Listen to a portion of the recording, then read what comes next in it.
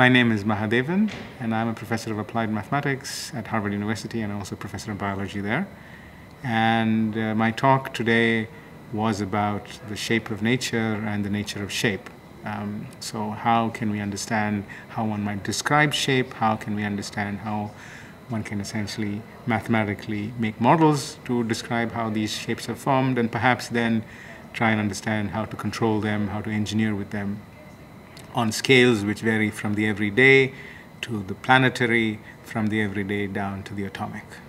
One example that I chose is the question of how golden syrup falls and makes interesting patterns on a flat sheet. So this is a pot of golden syrup. It's an extremely thick or viscous liquid, and when I pour it down onto a top of a glass plate, you actually see that it coils. First it folds back and forth rather beautifully, and then as I increase the height, the frequency of folding changes, and if I increase it even further, instead of folding, it starts to coil. Okay? So it has behavior which is similar to that of a solid. If I take a sheet of paper, for example, and I let it onto the ground, it will also fold. And if I had a large coil of climbing rope, for example, and I actually again let it fall onto the floor, it will start to coil. So a question that we have answered, others have answered as well, but we've been looking at in the past is, what is the behavior of the solid object? What is the behavior of the liquid object? The solid sheet behaves like the liquid sheet. The solid rope behaves like this liquid coil. And there's an old mathematical analogy which tries to connect the behavior of the solid to the liquid, going back to Rayleigh and Stokes. And if you use that, then you can understand one in terms of the behavior of the other.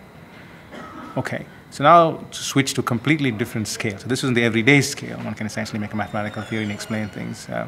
If you now switch to the other extreme, our planet is 400 kilometers in radius, and we sit on a very thin crust. And that crust behaves like a solid on short times, on the time scale of a human being, but on very long times it flows.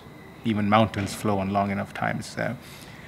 And so one can ask about the structure and the shape of this thin crust called the lithosphere on our planet. And what one sees, if you look at a picture of the globe, if you look at an atlas, or nowadays you look at it on the computer, and you see that there are islands, for example, the Aleutian Islands most beautifully, but also the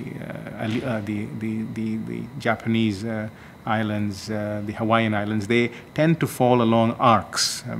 So in fact, those are locations, these arcs are locations where hot magma, which has come out at some other location, has spread, cools, becomes dense, and then falls back. Okay, so it's falling back into a less dense mantle, and during that fall back, you start to form these arc-like patterns. And the question is, does what you see on that large scale have anything to do with what I just showed you over here? Big difference, of course, is that over there, you're operating on a spherical Earth. Over here, you just have a flat sheet. And something very basic that was understood 40 years ago quantitatively and we've used is that if I take a ping pong ball or a tennis ball and I try to make some part of it invert, reverse its curvature, then the location of the place where it reverses curvature is always an arc. And Charles Frank, 40 years ago, realized that that may be used to explain how, in fact, our planet itself, how the lithosphere, the crust on which we stand, behaves. And using the analogy between a solid and a liquid, which I just described to you using the example of honey coiling or honey folding, one can essentially take mathematically the equations of elasticity and apply them to the scale of the Earth, where on time scale of millions of years, in fact, the lithosphere behaves more like a fluid or like a plastic solid. And using that analogy, then one can essentially start asking quantitative questions about, is the mechanism similar? Is the mechanism similar to what happens on the everyday scale?